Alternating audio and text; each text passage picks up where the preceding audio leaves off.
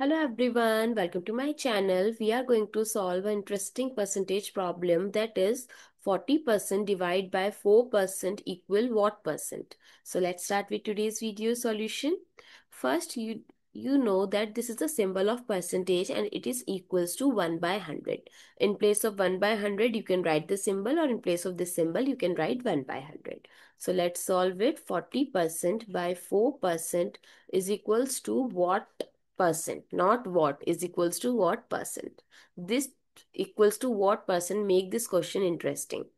So first solve the numerator. 40% we can write 40. While removing this percentage sign we can write multiply by 1 by 100.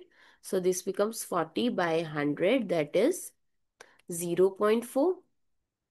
Similarly, 4% is equals to 4 multiply 1 by 100, that is 4 by 100, or 0.04. Now let's put the value 0.4 by 0.04.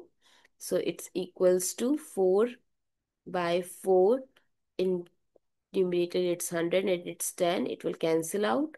So it's 10. But they want the answer in terms of percentage. So we can write 10 multiply 100%. And 100% is equals to 100 multiply 1 by 100. That is 1.